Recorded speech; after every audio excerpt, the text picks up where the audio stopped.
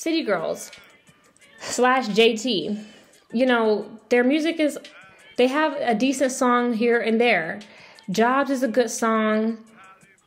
Enough, the song Enough / Do Better, the first half is good. It was a nice slower pace. They need to do more stuff like that. They can make good music, but I just think Young Miami isn't talented and isn't motivated, and she is holding JT back. Because JT wants to work, and if Young Miami wanted to work, they could be doing big things, but Young Miami just wants to get pissed on. So, you know, they're not going anywhere together. They need to separate because Young Miami is holding JT back. JT, I think she really does want to rap.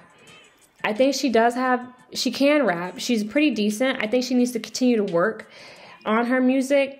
But I'm glad she did a song with Summer Walker. JT definitely needs to be the one. I want to see her be the one to really pioneer working with more R&B artists.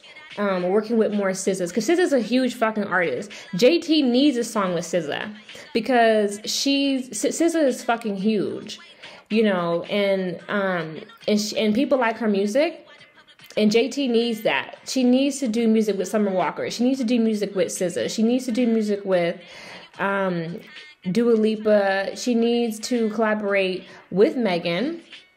You know, she does. She needs to collab with some of the other girls. She needs to get out there because there's not that many girls who can really help her. That's the sad part. She needs to get a goddamn song with Ice Spice.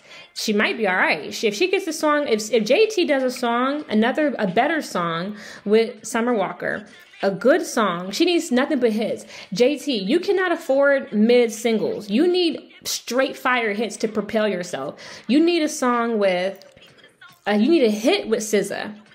You need a hit with Ice Spice. You need to be on a song with Uzi. You should have been got that.